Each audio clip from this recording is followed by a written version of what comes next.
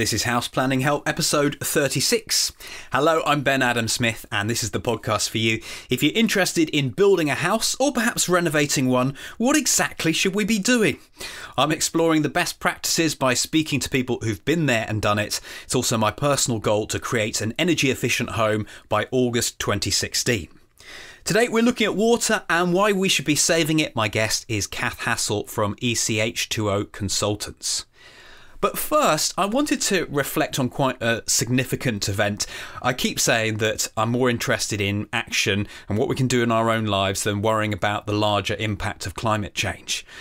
That said, this is a really major event. A week or so back, Typhoon Haiyan struck the Philippines, and it's thought to have been the strongest storm ever to have made landfall. The death toll was into the thousands.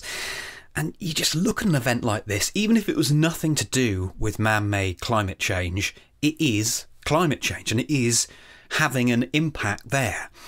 I was lucky enough to travel around the Philippines a few years ago. It was 2006, but even in the short time that I spent there, of 2 months, we experienced a typhoon. So they do get this typhoon season, but it really made me think about how sustainable is it to be in these areas, particularly on the east coast of the Philippines, because that's where all the typhoons seem to come in. It affects the same towns or a range of them depending on where exactly. But the one that we went to that had been hit badly was called Legazpi, and I don't think we even realised this. We wouldn't have gone there and caused them extra trouble if we'd known that it was a lot of it just under mud.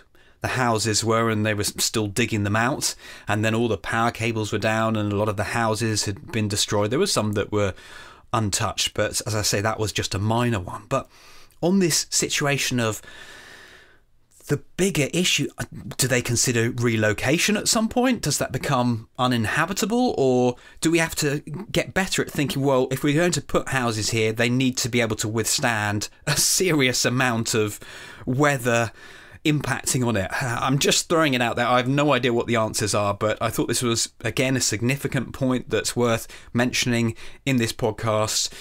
We've all got to do what we can in our own lives. I don't see how we can make a bigger impact, except I'm going to put into the show notes for this episode a link so that you can donate to the Philippines and the rebuilding that will be going ahead there. I'm sure you've probably done it already, but just in case, houseplanninghelp.com/36.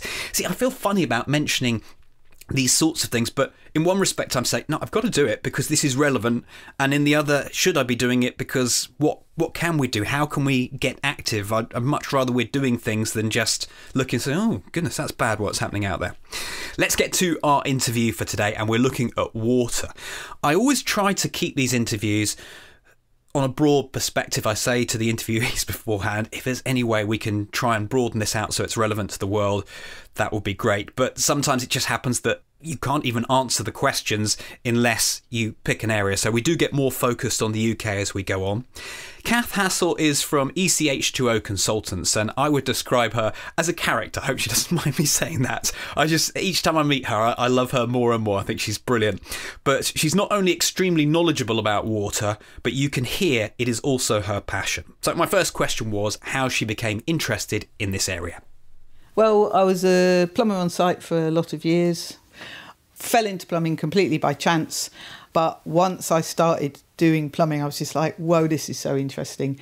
And then I just got really, really into it. And when I was first on site, I loved UPVC pipe. That is the best pipes used for waste pipe, which environmentally is really, really bad. We used to put in dual flush toilets, and this was back in the 80s. And we'd never put the little sign up. And then we'd have discussions in pubs about, oh yeah, well, what's the point of putting the sign on how to use it? Everybody rips the sign off. Then a friend of mine, she went up to CAT, Centre for Alternative Technology, and she sent me back a book about compost toilets. And she said, oh, Cath, you'd love this place and you'd love the compost toilets. And I was thinking, oh, what's Teresa going on about, like compost toilets? There's going to be like pit latrines. And I read the book and I was like, oh, okay, this is really interesting. Nothing like pit latrines. And then I just got really, really interested at that point, from that point onwards, in all the different environmental aspects of plumbing. And what's great about being a plumber is it is about water, but it's also about all the heating systems, so solar thermal as well. and never looked back, really. Yeah. Where exactly do we start with water? What is the first thing that we need to have in our mind and to know about? Okay, it's an interesting question. Where do we start? Okay, I mean, I think there are three types of water you need to think about. The water that comes into a building, the water that goes out of a building, and the water that falls onto the building, which is basically rainwater that falls onto the building. So all of those types of water need to be addressed, how we use them, what we do with them after it's been used, how we clean them, etc. And then with the rainwater that falls onto our building, do we collect that, store it, use it? Do we try to get rid of it in a different way to what we currently do in the West, which is pretty much just stick it into a drain and get rid of it, which causes such a lot of problems downstream. So I think it's difficult to say where do you start, but with I do a lot of work in schools, and in schools I always start with, well, how do you use water? So where's the main things? Flushing the loo, washing, so showering and bathing, and kind of that's where I start. And are we thinking about efficiency when we talk about those things? Why are we interested in water? Because I must admit, up until this point that it became relevant, I didn't really think of water as something that's important in a place like the UK where we tend to get a fair amount of rainfall. Not everywhere, but we have done. Okay, so there's different aspects, aren't there? If we look at water in a global perspective, it's kind of really different. Some people really don't have enough water. Obviously, some people have to walk miles to find water. A lot of people don't have piped water to their buildings. A lot of people don't have adequate sanitation. So 2 of the Millennium Goals were about getting adequate sanitation to everybody in the world and safe water supplies to everybody in the world. So you could start from that very, very basic position. Like, so many people in the world don't have a toilet, even practice open defecation. So many people don't have safe water supplies. But once you move into the West, once you start to look at how do we use water efficiently, then it's important for different reasons. You said we have plenty of water in the UK because it's always raining. Interestingly, in the UK, we have a lot of grey days with a lot of drizzle. So in fact, we don't. In some areas of the UK, we have less water per head than countries which you would think are very, very hot countries. So, for example, we have less water in the southeast or London. People in London have less water available per head than people living in Spain, for example. And you sort of think, oh, how does that work? Because Spain is always really hot when we go to Spain. Here it's not hot. So it's a function of how much water falls. It's a function of, can you store that water? Is it stored underground? Is it stored in reservoirs? But then even once you've got access to that water has to be cleaned. It has to be then pumped into our buildings. Once we've used it, it has to be taken away and cleaned again before it can be put back into the environment. So all of that takes energy, and that's before you even start to think about heating that water. And as soon as you start to heat it, most of the time to heat it, we're using fossil fuels. That's producing CO2 emissions. Once you've got CO2 emissions, then it becomes a global issue. But within the UK, in effect, within the UK, our water use, if it's just cold water, is very much just a UK issue. We're not a country, although obviously we have 4 separate countries within the UK, but we're not a country that shares a river basin. There isn't the potential for us to go to war with other people over water, which, for example, let's just talk about the River Nile.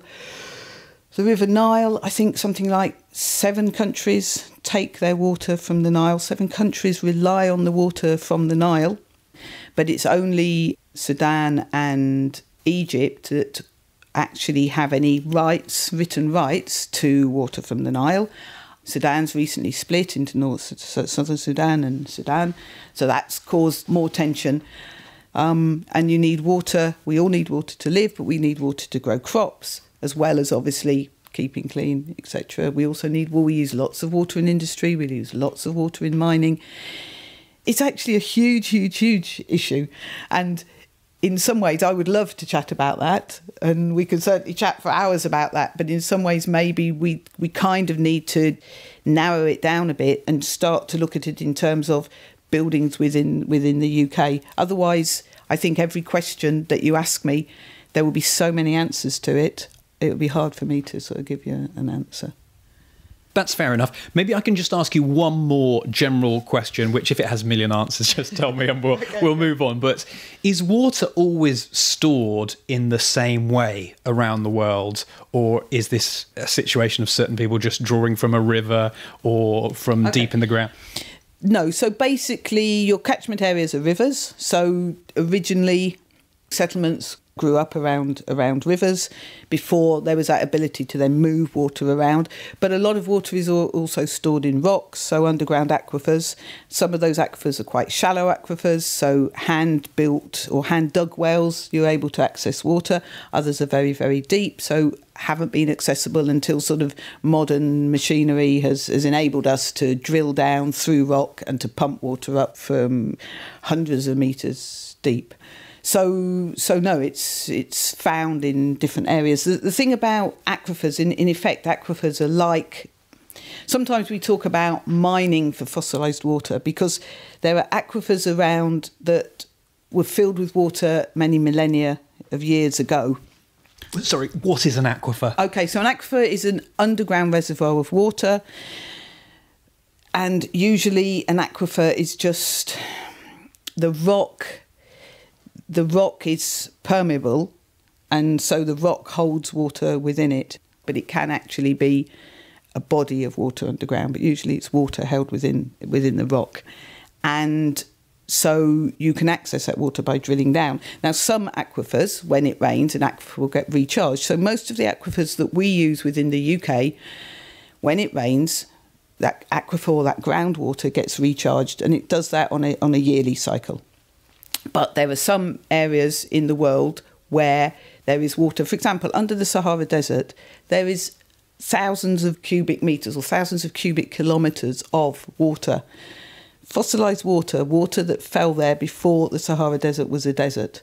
Many, many, many metres deep, but there is water under the Sahara Desert.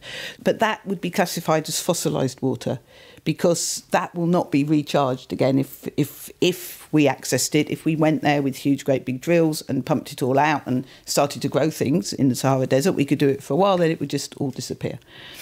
So it's about, with everything, really using a resource that's there, that's sustainable. So using it sustainably. So if it gets renewed every year because there's enough rain, then that's great. Then we're using it in a sustainable way. And that's really how we should be using water. Groundwater is usually better than river water. It generally tends to be cleaner because it's filtered as it's gone through the ground. It's cooler. And it hasn't run away to sea. We've stored it, whereas rivers, it rains, it falls into the rivers run to the sea, and in effect, we've lost it. I mean, I know we get the cycle, we get the water cycle, then condensation forms, we get clouds, it rains again, but rivers are not seen as stores of water, which is why we have reservoirs. So we say, OK, we've got this river running along here, but we want to store that water, so we take that water out and put it in a reservoir. The Western world, then, the approach that we would have, we just turn on a tap, we've got clean water. How efficient is that? Is that a good way of doing it because we're all here together? For example, we're in London at the moment. Is that the best way to tackle it because it's all being cleaned, or should we be doing more in the house? OK, well, I think from a health and sanitation point of view, the fact that we actually have pipe water running into our buildings is very, very important. There's no way that we should go back to not having that. That is fundamentally important to our health and prosperity, really, as a nation, but really to health. The other fact is that water that comes into our houses, it's cleaned. It has to be cleaned. It has to be cleaned to what we call potable water or drinkable water quality. We're only going to be drinking 1% of it. We might be cooking with another 1%, maybe 3% of it, but it all has to be to that standard. So it's about sort of recognising that and saying, yeah, look, we're really, really lucky to have this access to water. We don't have to walk miles to get our water, or we don't have to buy our water from tankers, not in the UK, not in most of the Western world. We do have piped water. That's a privilege, really, not a right that we've got.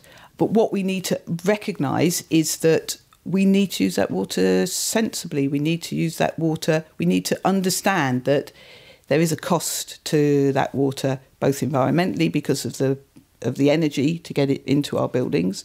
Once we've used it, we've got to clean it. As I said before, that's more energy. It has to goes through our sewers, goes through the sewage treatment plant. The water's there, but we can't just use as much as we want. We need to understand that, it's there for all of us. But if everyone just goes, well, I just want to use 500 litres per day because that's my right as a citizen, actually, that's not your right. In effect, it's part of the commons. It's part of the global commons, or it's part of the national commons. We all have a responsibility to use it as sensibly as we can. Is this about us and our lifestyle, or are there systems that we should be building into our house to make sure that we use the minimum amount of water possible? All right. So I think that it's a combination of both technological solutions and behaviour change solutions. Just technological solutions won't work, and just behaviour change solutions won't work. So in terms of WC flush, back in the 1960s, the maximum flush volume you were allowed was 15 litres. Before that, there sort of wasn't a maximum flush volume, so you could be flushing with 20 litres. It was 15 litres, then it was reduced to 9 litres, then it was reduced to 7.5 litres. Then in 2001, to 1999, 2000, it was reduced to 6 litres maximum flush volume.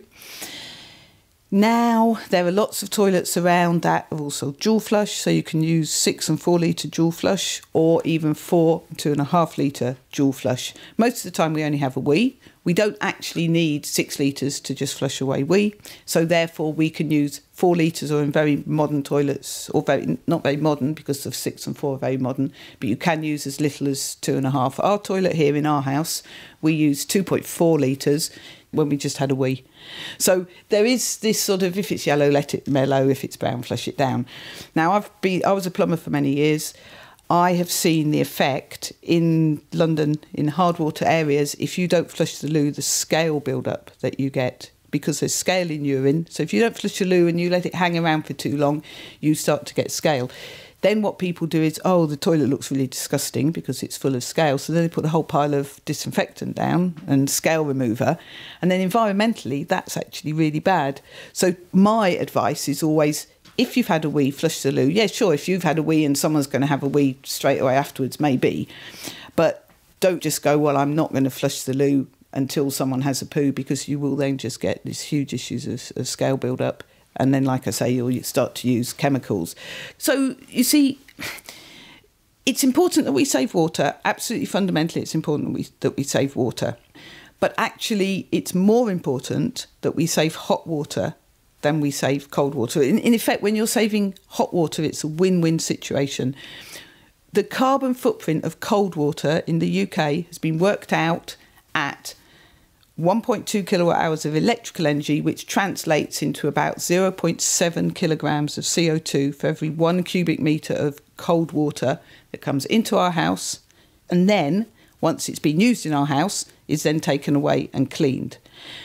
That's for the cold water. But once we start to heat that water, then its footprint increases rapidly. So now 6% of the UK's carbon footprint comes from hot water that we use just in our homes.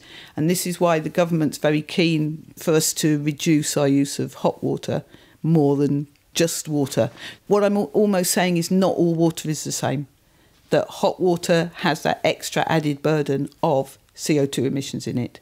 And of course, CO2 emissions become a global issue. Now, technological solutions have been around. I was talking about WC flush being reduced. That's great. What we've generally tended to do with technological solutions in terms of hot water use is almost gone the other way. So it's like we've said, UK, we have what plumbers call a cold water storage system in the loft, what everybody else calls a tank in the loft. We've always had very, very poor quality showers, historically, in the UK, with a very low flow rate. Now we have pumped showers, which are called power showers. If you have a combi boiler, you can get more powerful showers. So it's almost as though the flow rate from showers has been increasing.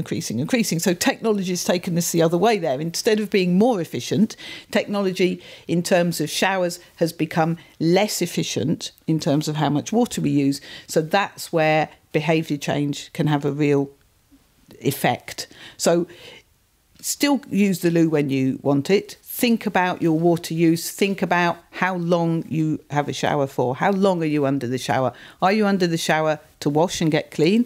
Or are you under the shower to solve the problems of the world? Are you having a bath to get clean? Or are you having a bath right to the top just because you want to? If you have a full bath, that's 160 litres of water to fill your bath up and lie in it. The average person in the UK uses 150 litres of water a day. So if you're having a deep bath every day, you're using more than the average. That's just in the bath.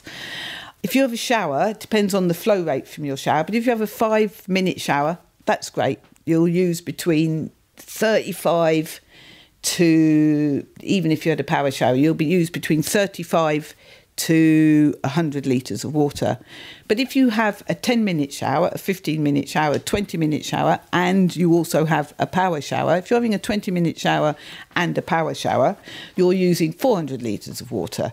And most of us have a shower every day, so that's almost 3 times as much as the average just in a shower. So it's about short showers, shallower baths, which is what I say. And that's really, just think about water all the time. And once you start thinking about water, it becomes much harder to go, yeah, do you know what? I'm just going to stay in this shower for 20 minutes. You start to think, oh, hold on a minute.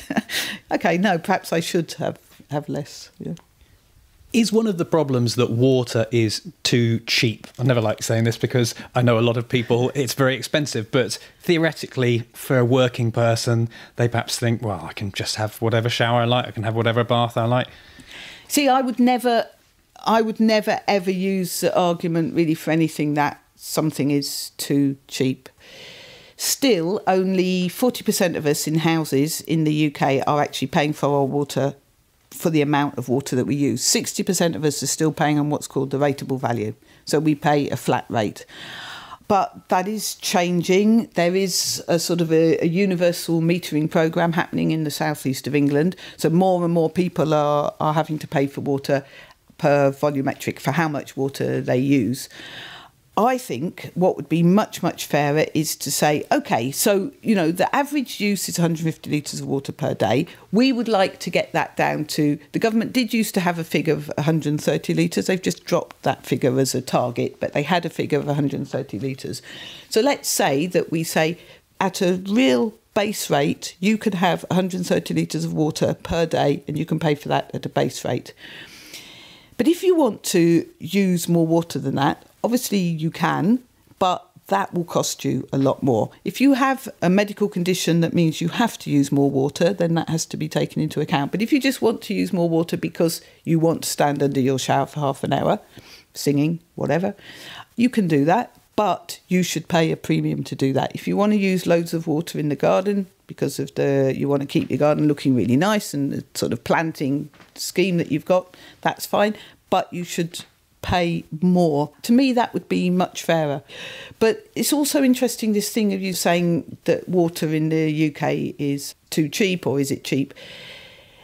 The cost of water in the UK varies depending on what area you're in. So currently, if you live in the Thames Water area, so that's London and sort of across from London up to Oxford, Reading, their area, you're paying just under £2 for a cubic metre of water. If you live down in the southwest, in Cornwall and Devon, you're paying £5.50 for a cubic metre of water. It's a massive, massive difference.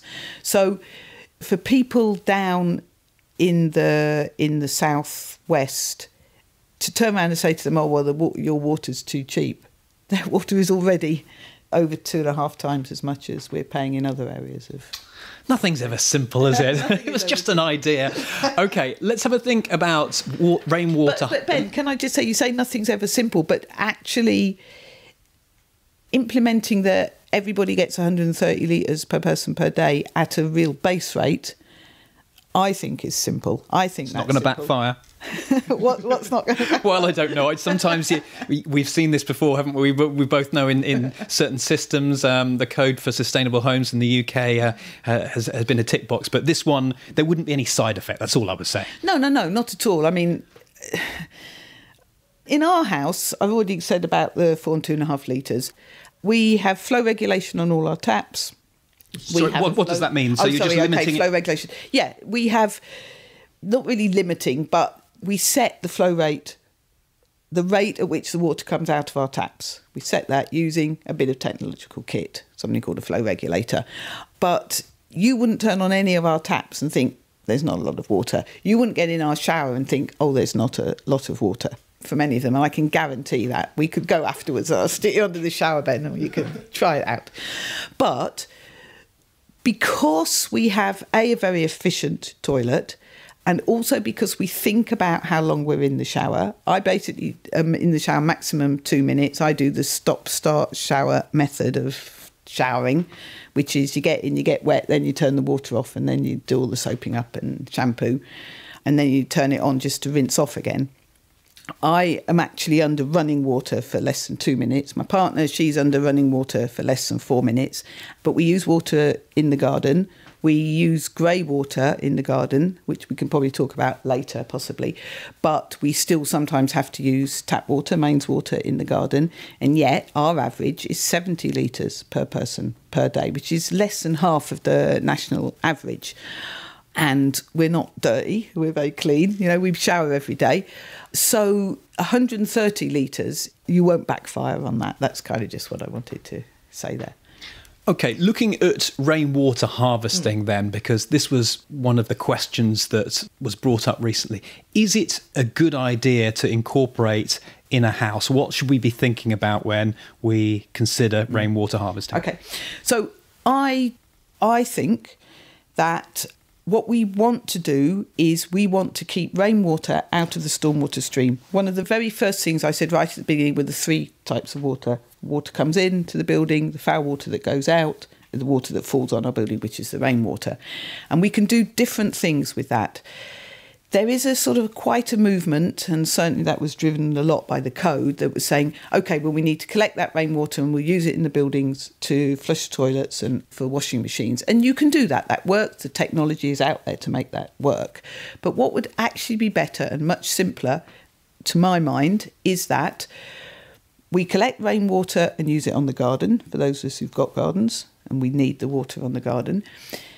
But we keep rainwater out of the stormwater stream. So instead of just going, oh my God, here it is, here comes the rain, quick, get it into a drain, get it into the sewer, get rid of it, that actually what we do is we keep it in the area. So there's something called rain gardens, which are a new thing. They're not a new thing. They're a new thing to the UK. It's about just saying, OK, well, we're not going to put the rain straight away into the sewers. We're going to put it onto a planter, or we're going to run it into an area in the garden where there are plants. Sometimes those plants will end up being inundated with water if it's rained really hard, but we allow it to just soak away into the ground. And we keep rainwater out of the stormwater stream, because one of the big issues that we have in the UK, especially in our cities, is that our drains are combined drains. So we have both foul water, sewage going into those drains, and we have rainwater. And we have what's called dry weather flow when it's not raining. And I can't think what they call it. Dry weather flow when it's not raining, and then the flow when it's raining. I don't know if it's called wet weather flow. So our sewage treatment plants can cope with dry weather flow. But when it rains, what happens is there's too much water for the sewage treatment plants to cope with.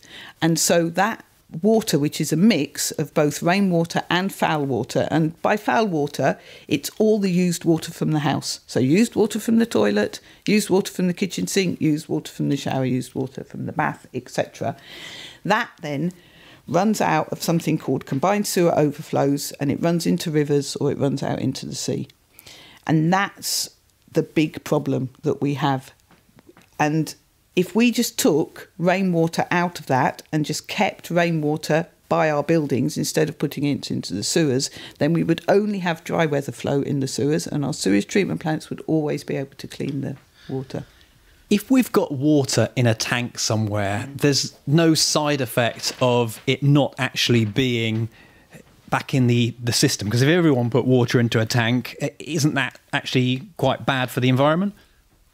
No, I mean, I think that probably what you're asking there is an argument that I have heard, that Well, we require rainwater to give the drains a good flushing out, or the sewers a good flushing out, because the sewers are designed to cope with dry weather flow. So you should go into the sewers, Ben. I have been into the sewers. The sewers are Maybe it's fantastic. a video moment.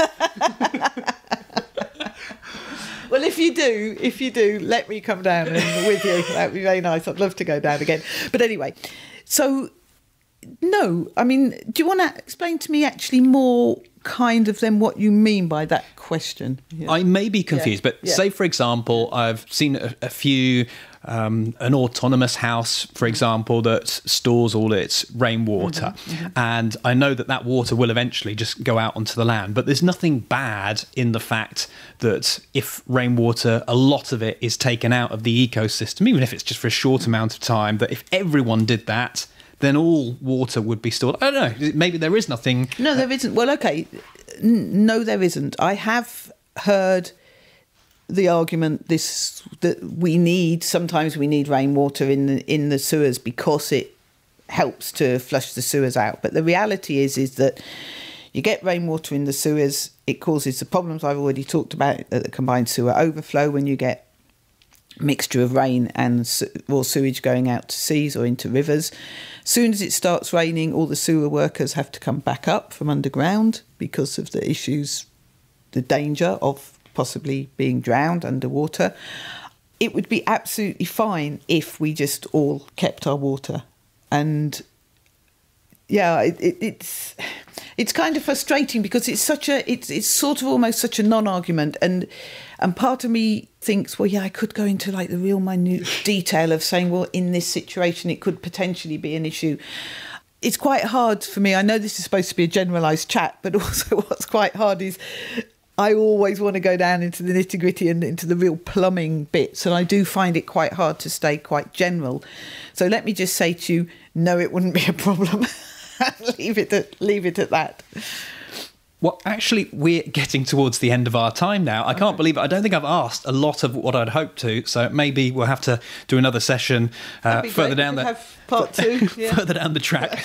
But is there any fundamental part of this system for people that are coming to build their own houses or to retrofit that we haven't mentioned that is worth bringing up just as this final part one? Okay, so what I would say is if you're looking to retrofit or build a new one, go for the most efficient dual flush loos on the market. And like I say, they're a 6 and 4, but there are so many 4 and 2.5 litre dual flush loos out there now.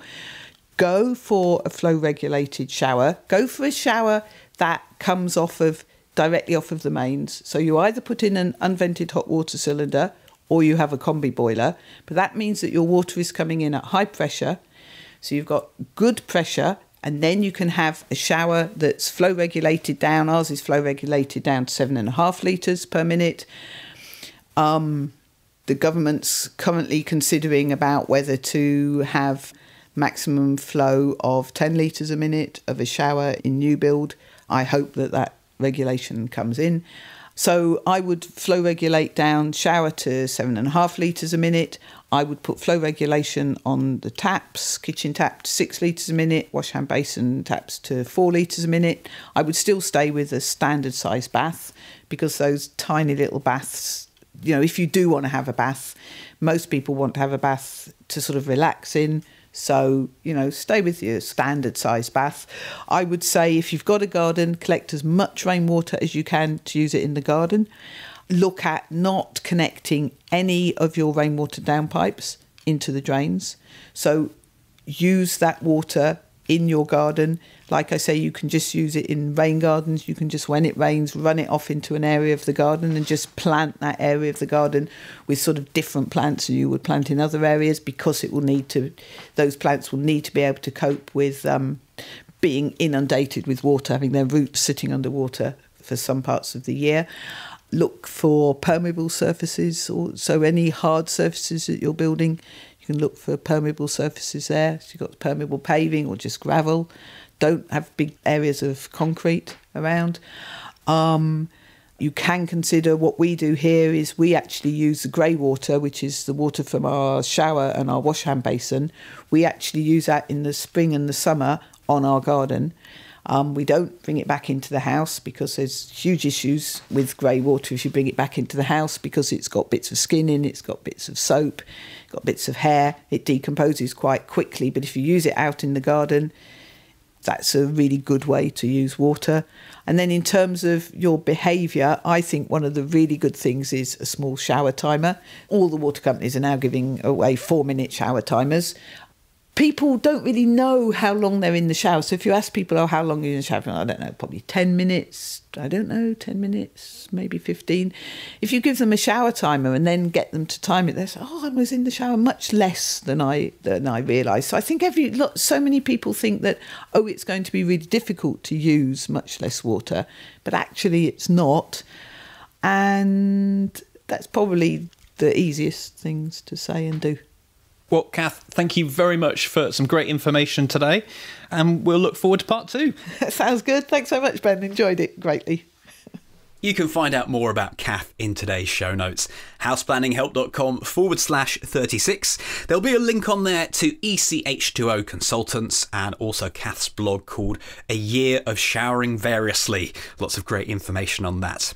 A question as well in the show notes, maybe you can answer this one. How have you reduced the amount of water that you use? Also, if there are any other comments relating to this episode, that will be the place to do it. houseplanninghelp.com/36. But this principle of saving water, particularly the hot water that I took away from this episode, just makes so much sense, doesn't it? A bit like building a smaller house, you can't go wrong with those principles. And bizarrely, earlier in the year, I just decided one day, right, I'm going to stop having baths. It was just a decision that I thought, I'm going to see what happens. Perhaps I'll share a bath with my wife every so often if she's there and she'll accept me into the bath. But really, I can be a shower-only man. So I made that decision and just was interested as to whether it would impact on my life or make me feel that I was missing out in any way. And absolutely nothing. No, it hasn't really affected me at all. So that's definitely got me thinking as, what else? What else is there? There must be all sorts of little things that we could be doing in our lives. And that could be another blog, website idea that we could pursue at some point when I've got more time. That would just be so interesting, wouldn't it, to see, perhaps get inspiration from other people who are doing it. But I like that idea of thinking maybe I could become a vegetarian, even though my favourite food in the whole world is bacon. Could I actually just say, I don't need meat, I can survive without that? My call to action this time round is, well, I mentioned iTunes a lot, but what about Stitcher? Perhaps you're someone who's listening on Stitcher, and I know we could do with more reviews on there. These services, they always tend to pay attention to reviews, so if you can leave an honest review, then the more we get, generally, the more people that will be drawn towards House Planning Help or whatever else you're listening to. So if you like a podcast that you are listening to, make sure you review it because it does help. So that a shout out for people listening via Stitcher. Next time, Jason Orme from Home Building and Renovating. He is my guest and we'll be looking at overcoming some of the challenges in order to self-build. So until then, have a good one.